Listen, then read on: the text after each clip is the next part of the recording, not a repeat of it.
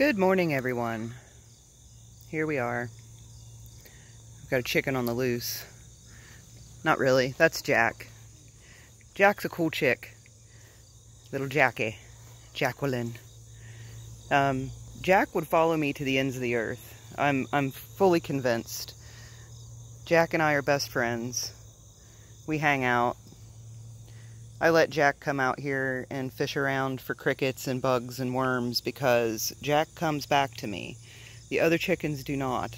The other chickens run unless I have mealworms, and then they come to me. But Jack's my best bud. We hang out a lot. So I wanted to show everybody the changes that I've made. It's nothing exciting or anything massively massive, but we've still got 14 chickens. We have 0 buttons. The buttons flew away. I'm a dumbass. I left one of the cage doors open. I don't even know if I covered this on one of my videos prior, but just to recap, I got excited about there being eggs from the quails, and I got so excited that I forgot to shut their door and left it open. And the next morning I came in and they were all gone. Gone, gone, gone. And it just so happened that same night, because again, dumbass, I left the door open. So they flew to the wind. So there's 6 button quails loose here somewhere. I hope they're flourishing. There were males and females. I know this for a fact now. Felicity got her a nice big worm earlier. That was it's so fun when they get bugs and worms and chase each other around. Just the best ever. But so the buttons are gone, as you can see. Womp womp. Gone buttons. Their cage now sits empty. Boo. Depression. Nothing much has changed in here. I've been fluffing up their stuff because it smells really bad in here. Like, horrifically bad. Look what they've done to the wall. It's so gross. But yeah, the smell's not too bad in here now because I like churned up the mulch and stuff, and it seemed to have helped a lot.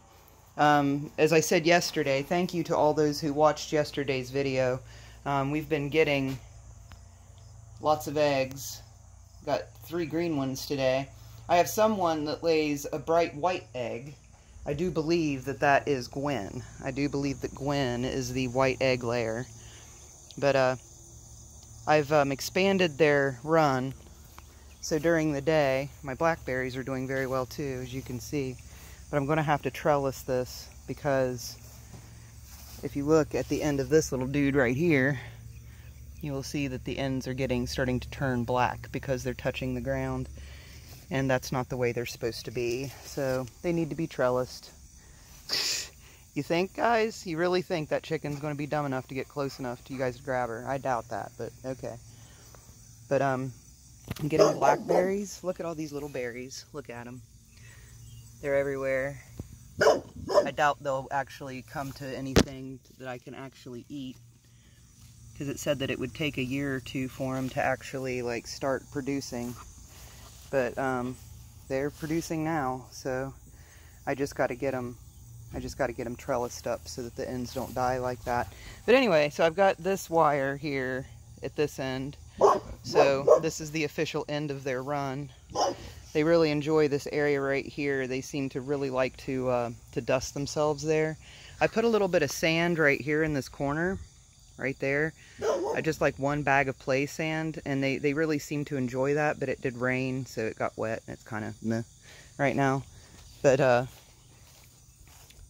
guys, it's not happening. So, I also extended their run out this way so that they have more room here as well. We kicked the groundhogs out. Actually, I think the groundhogs are starting to come in and out from this place now. But they've got this big area back here that they can play around in too. As you can see, they've done work on my shed. They were actually under the shed the other day. They were under this end of it. Parabola was under there, being a fool. Yeah, so they've got lots of room to run now. And they really seem to enjoy it. They every morning when I come out here to open the door, they are very ready. And what's really funny is when I first put this run together, I tried to let the Favrils out so that they could run for a little bit, and they wouldn't leave their kennel. It was really weird. Like they stood outside of the kennel for like 3 seconds and just stood there and then went straight back in. And I left it open all day and they didn't come out at any point in time. So they must be pleased with their tiny little enclosure. I'd really like to get them something set up separately from everything else so that they can actually have a place to get out and run through the day, especially in the summertime when it's nice. Yeah, I'd really like to be able to do that, but right now we can't. But yeah, everything's pretty good. Jack, we can't go visit Muffy. Come on, Jack, we gotta come back over. Come on, Jack, back over this way. Come on, friend. Come on, Jackie. Jackie. Go.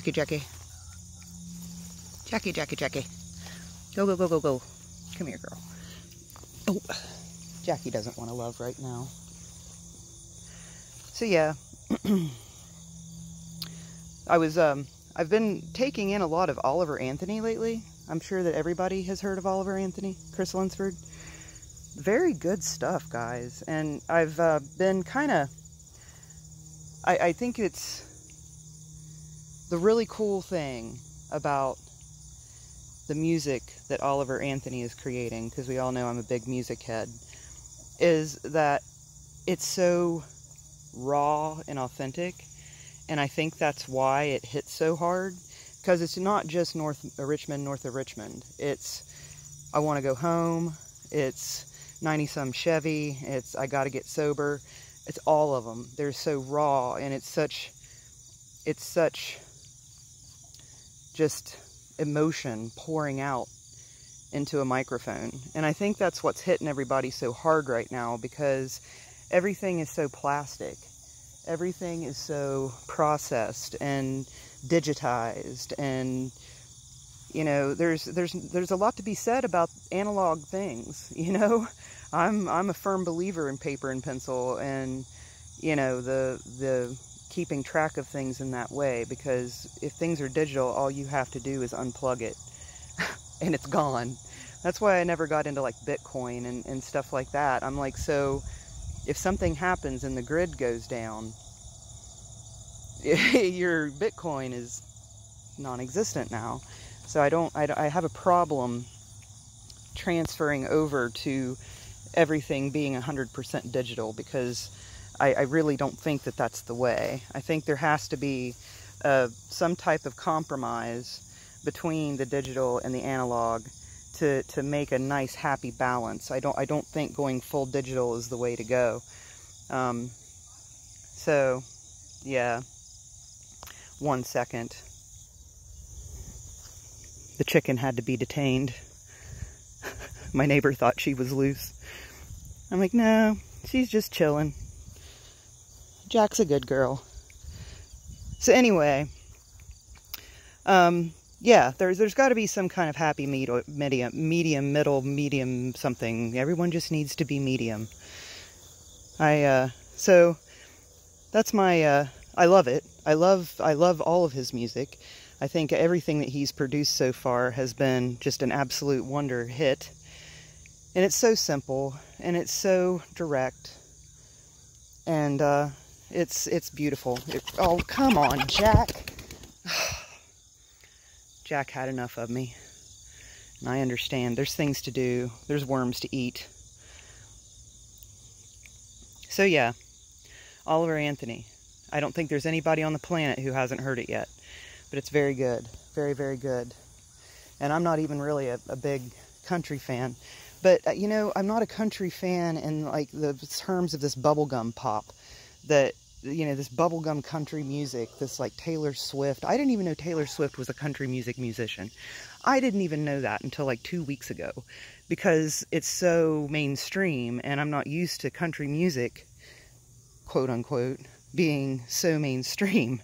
I was like, really? Taylor Swift is country?